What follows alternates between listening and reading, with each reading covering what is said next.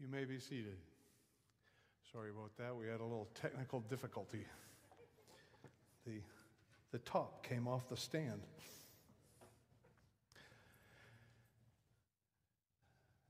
I think I'll leave the preaching to Daniel.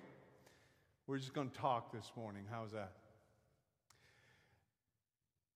I want to thank Daniel for allowing me to share with you this morning. It's always a privilege to be able to come and share from the Word with you and to be able to talk about things. Psalm 51 really is about prayer. Sounds like an innocuous kind of topic to talk about, but we're going to do it anyway. I want you to think about this. How important is prayer? Prayer is vitally important in the believer's life, even though that sounds like an understatement. 1 Thessalonians 5:17, very short, says, never stop praying. I'm going to encourage you that if you're tooling down the 303, don't close your eyes to pray. That would probably work out best for all of us. But we should have that attitude of prayer. We should constantly be in an attitude of prayer. Long ago when I was in Bible college, we'd tie the horse up out in front of the building and go in. I had a professor, Harold. He was a great man. Harold was the kind of guy who would tell you this. We're gonna quote this verse. It's in Isaiah chapter 42, and we'll start in the middle of the verse, and boom, off he'd go.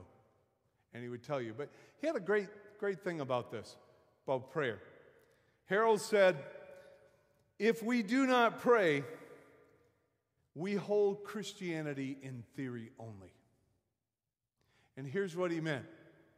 How many of us here believe that Jesus is real? Okay, you can say, yay, see, do that. How many of us believe that Jesus died and rose again?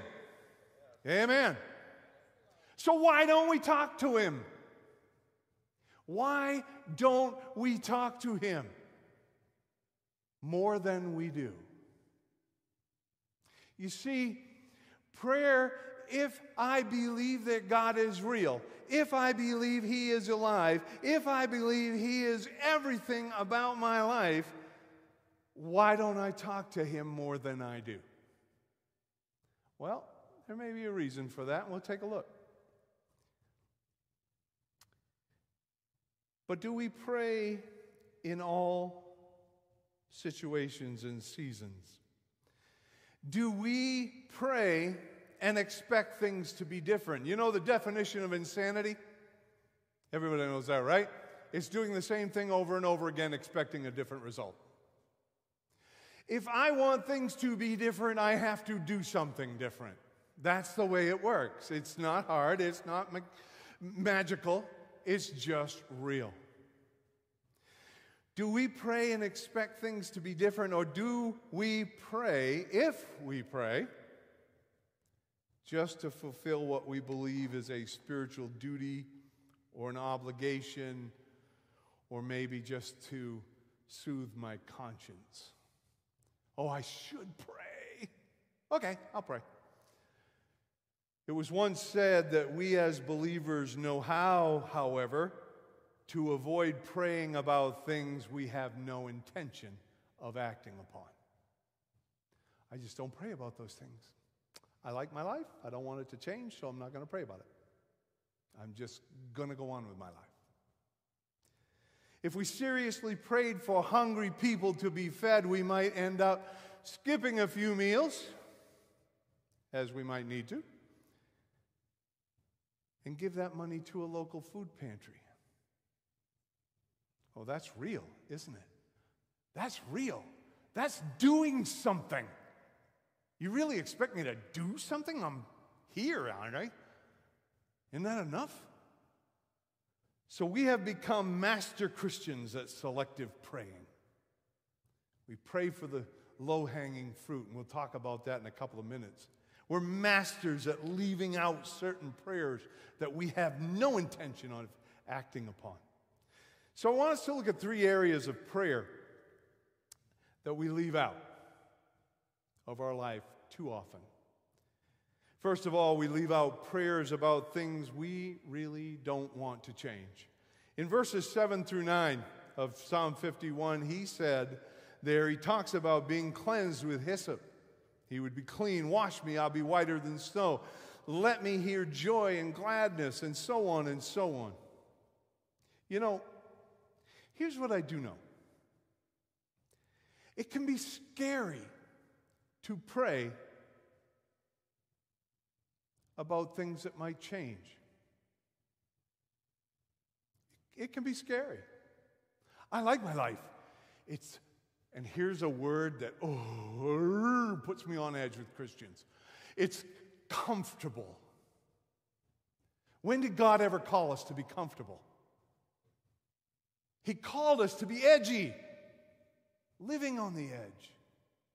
But, getting back, it can be scary to think about things and pray about things to change. Many of you know I'm from a state that many of you didn't even think existed, up in Maine, way up in the corner.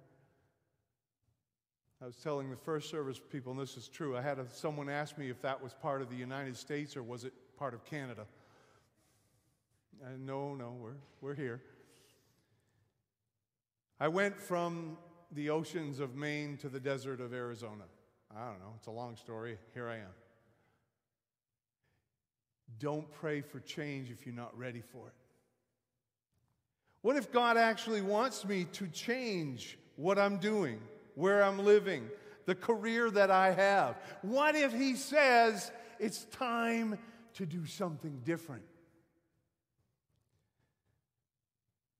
What if He says it's time to be in a different place, a different part of the world?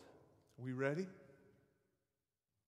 I had friends that left the business world and ended up in South America as missionaries. That was a big change, huge change for them and their family. But I think there are equally or even more important things than jobs or houses or careers. These will require a change inside us. And much about this is about changing me and not just my geography. In verses 7 through 9, as we read, the writer of the psalm is not referring to physical cleansing. He's asking for God to make him a new person. Look what he wants. He says, I want a new heart, whiter than snow. He wants a new start. And here's the cool thing. It happens every morning. His mercies are renewed on a weekly basis. No, scriptures say His mercies are renewed every single morning. I messed up today. Okay, got tomorrow. Or maybe not, I don't know. As I always say, life goes on until it doesn't. But He says every morning you get a second chance and a 222nd chance and a 2,000th chance to do it better. Every single day. He wants to be whiter than snow. He wants the joy to return. He wants His past sins to be forgotten. I can't tell you how many people are weighed down by what they used to be. I hear that all the time. You don't understand what I used to be. I don't need to understand what you used to be, because that's what you used to be. It's what you are now and moving forward that God cares about. All that you used to be, He said, I took care of that. That's gone.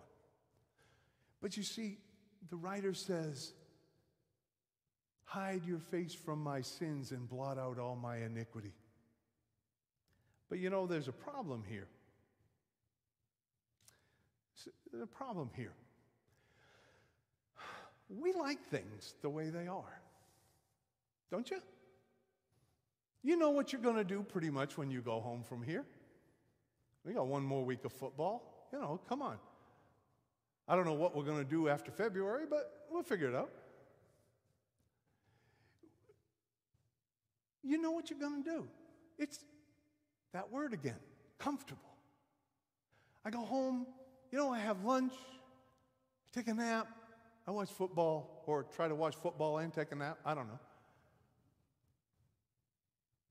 But here's the problem. It's going to be difficult to pray for people with no home while we have empty rooms.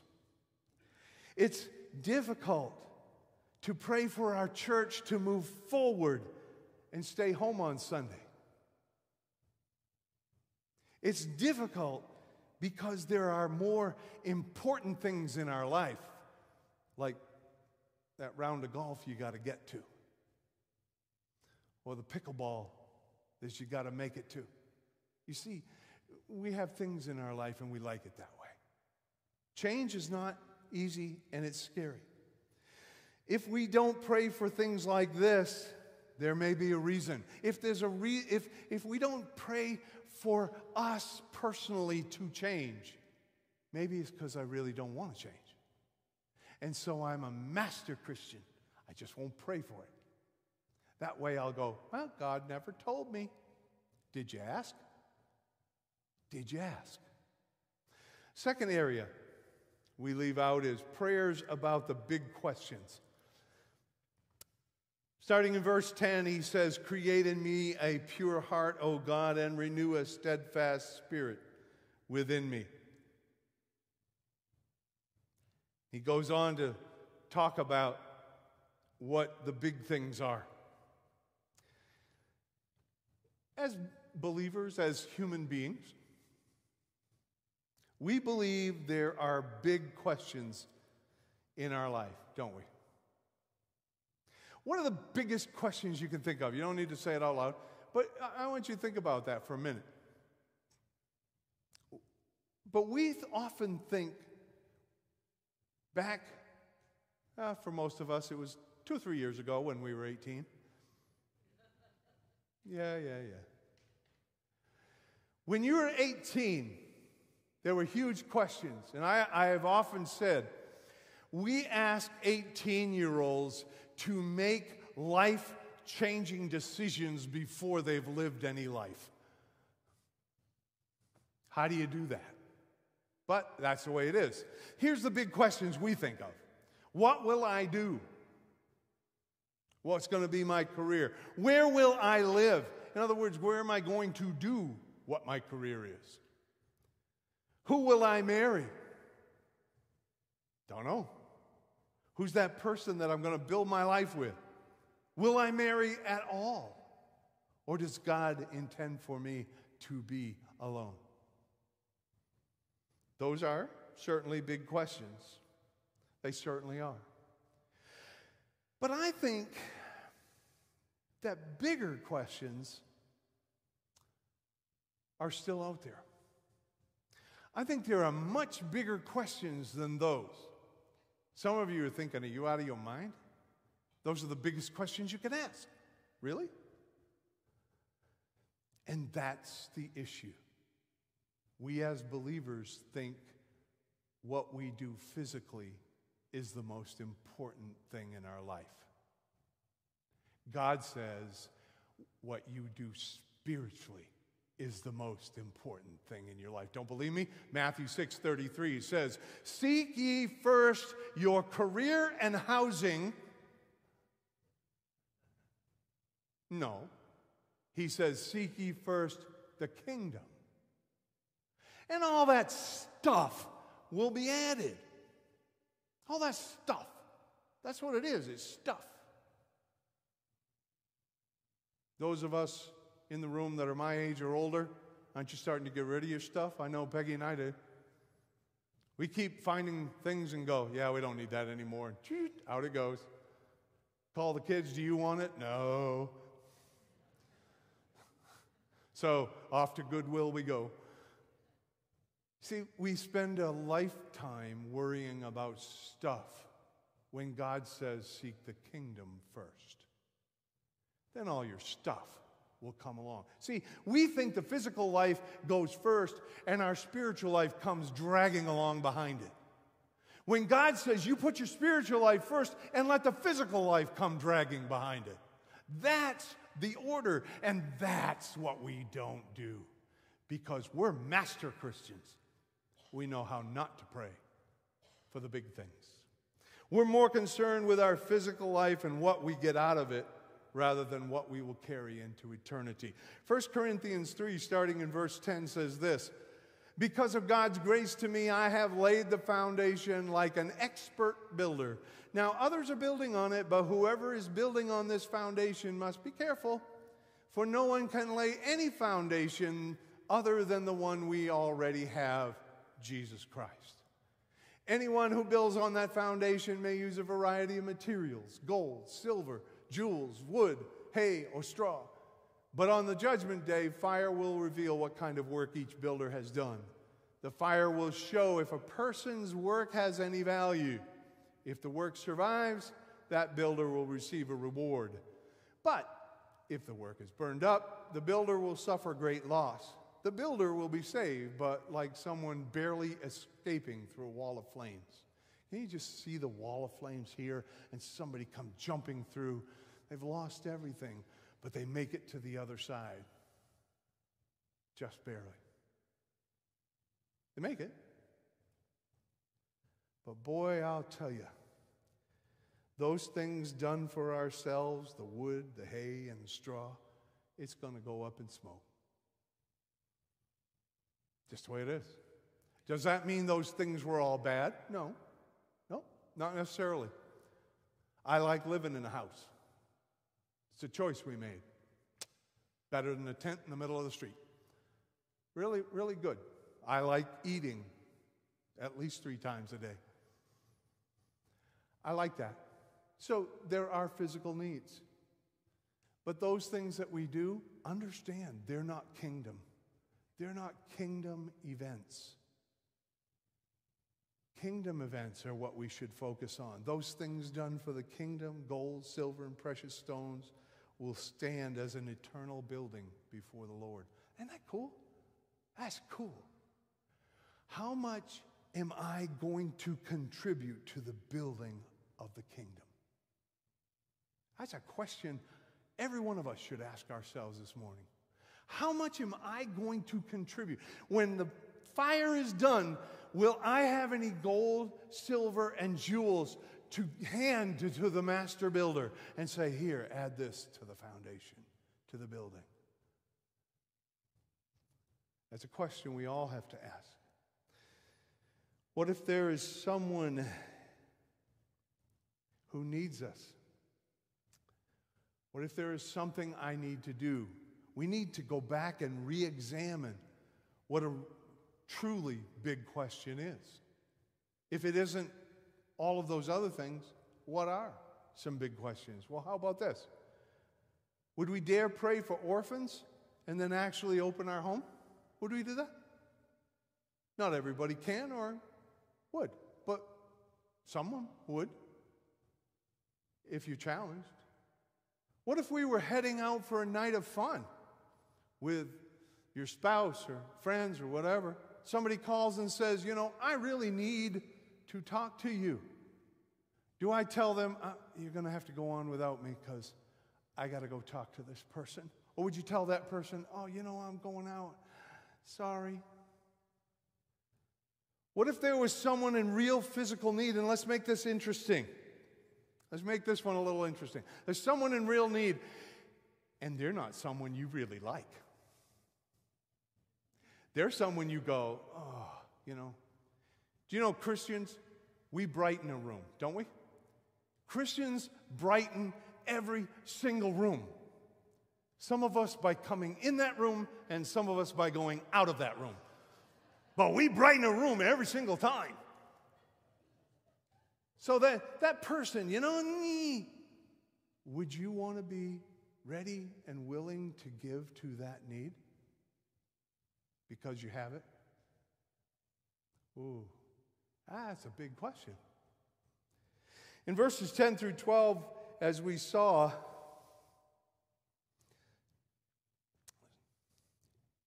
again, some technical difficulties. In verses 10 through 12, the writer asks God to create a pure heart.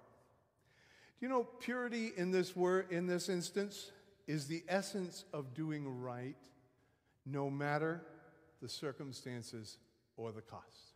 That's purity. Purity says, not only is there a big chance I'm not going to get anything back from this, there is definitely I'm not getting anything back from this, and it's going to cost me. I didn't plan on it costing me, but it's going to cost me. Time, emotions, money, whatever it might be. But purity says, I'm going to do it anyway, because that's what God called me to do. The writer asks that the Holy Spirit rule in his life, which indicates that he is ready to submit to the leading of the Holy Spirit in every single situation. Boy, that's hard.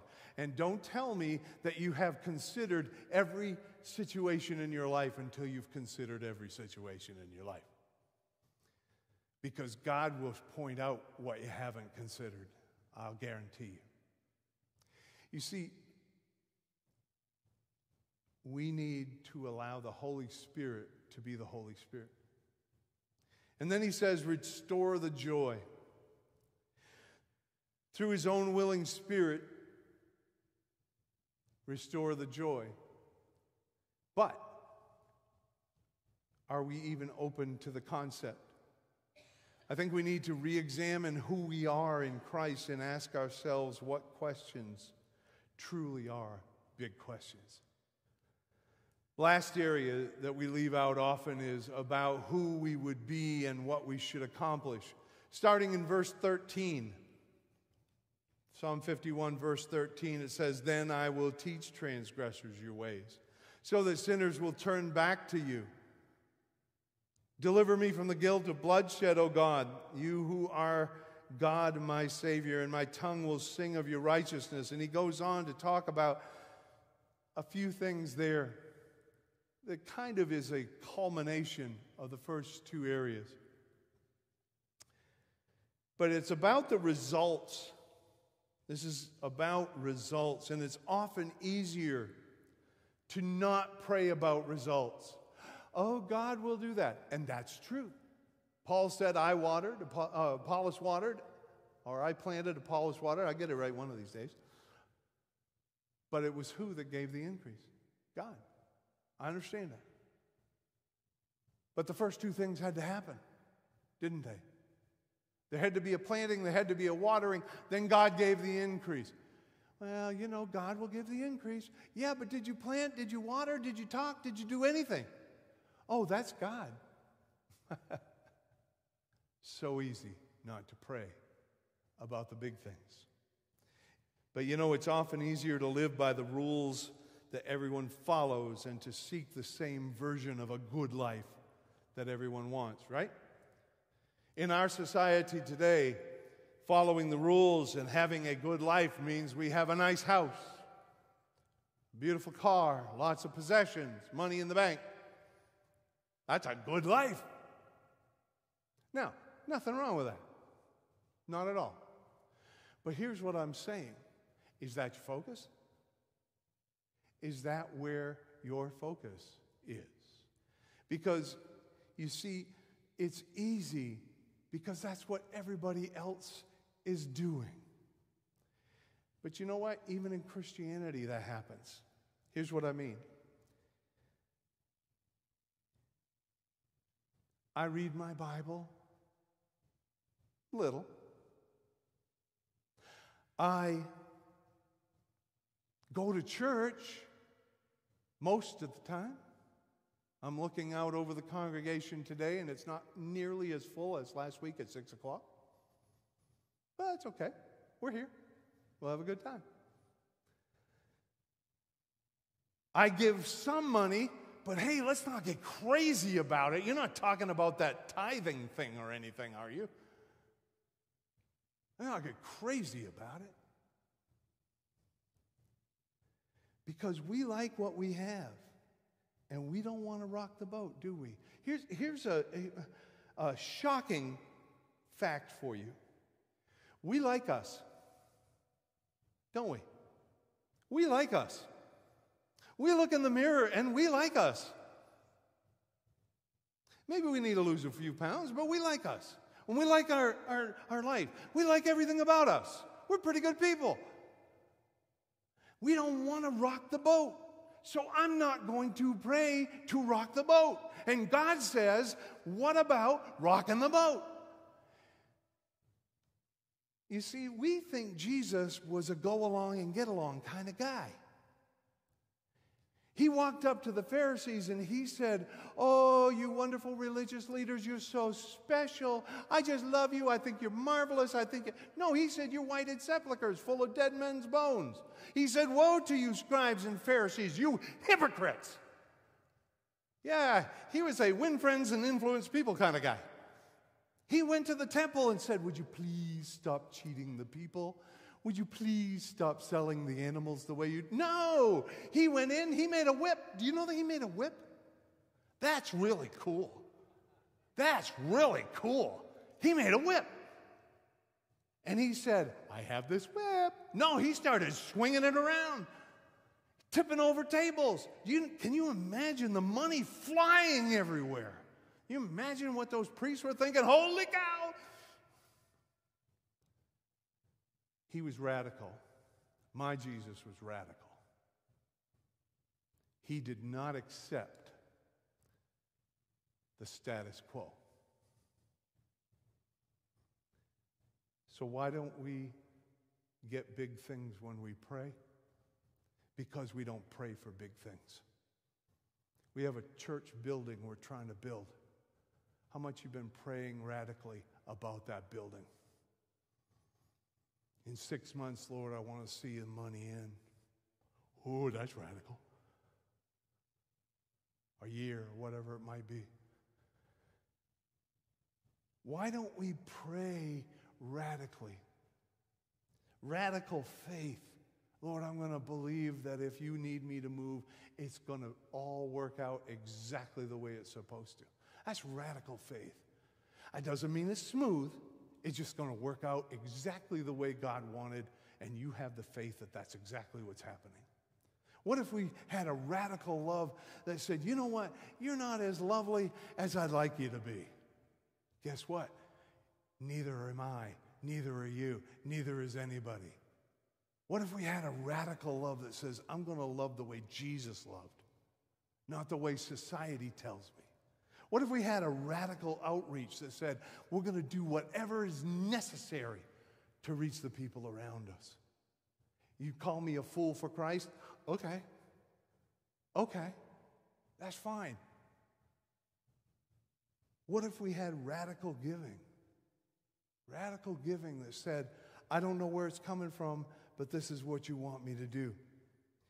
Do we not pray radically because we think God isn't going to answer our prayers? No, I think we don't pray radically because we think he might. What am I going to do then? Wow, what am I going to do then?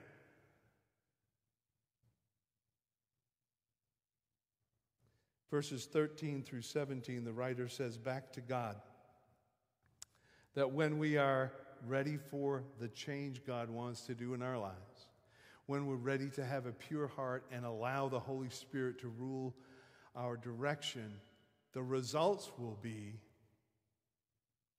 teaching others about God's way, opening our mouths to praise him, and an understanding that God is not interested in our duty and obligation, but he's more interested in a broken spirit and a contrite heart. When he has those, he has the total me, total you, total us. When he has a broken spirit and a contrite heart, he doesn't have to worry about the rest. You're his. What would be the result if we prayed for hurting people, victims of tragedies, maybe even our enemies? What would happen if we made a searching, fearless inventory of how much more we could be if we asked God for the courage to take chances.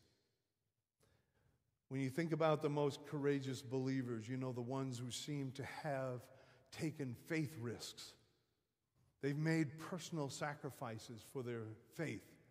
Do we look at them and say, "Oh, I'm sorry"? No. Even though we may not express it, we admire them. We admire their courage, their faith, their tenacity. All of us as believers can have that something special. The questions we have to ask then, going into the new year, the questions we have to ask ourselves are, will we pray radically? Whatever it might be. Will I tell God, I'm ready for whatever you want me to do? And believe me, don't ever pray that until you're ready. Don't ever pray that until you're ready, because God says, okay, baby, let's get started. You will see change. Big change, small change, change all over. But as we look at this new year, let's say, Lord, I'm ready. I'm ready for whatever it is you have for me to do. Let's pray. Father, we come to you this morning and we know it's so easy to just do what we've always done, live how we've always lived, say what we've always said. Yet sometimes you've called us to be that different person for someone around us. You've called us to pray about the big things, to pray about change, to pray about everything that you find important, not what we find important. Help us, Lord, to flip that on its ear. Help us to know that when we pray to you, it is you who will answer. Lord, help us to be all that we need to be. Help us to be those risk takers in prayer. We ask these things in Jesus' name. Amen.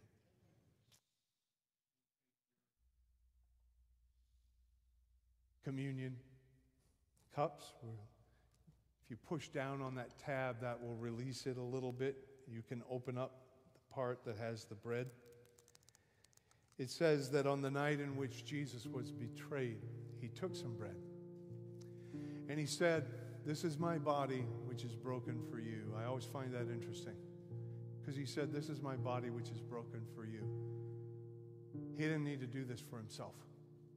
He did not do this for himself. He did that for us. He broke his body for us, that we might have salvation. Let's pray. Father, we thank you for the fact that your Son gave his body that we might find forgiveness.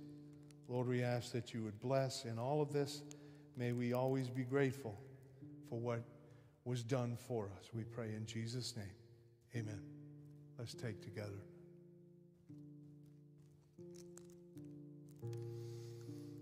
If you open up the top, we get to the juice part. As you're doing that, I have always found it interesting where he said, "This is my blood." And in many of the versions it said, "which is poured out for you," past tense. If you look at the structure of the original, it's really, "This is my blood, which is being poured out for you." Meaning on a regular basis, over and over. His blood was poured out that night at Passover. His blood was pouring out during the early church, and his blood is pouring out today to cover sin. What a wonderful thing that is. We have a blood that covers and washes away sin from the time Jesus rose from the dead until he comes again. Father, how can we understand, how can we ever understand your giving your Son to die, to shed his blood? Lord, let us always try to be worthy of the sacrifice he made. We pray in Jesus' name. Amen. Let's take together.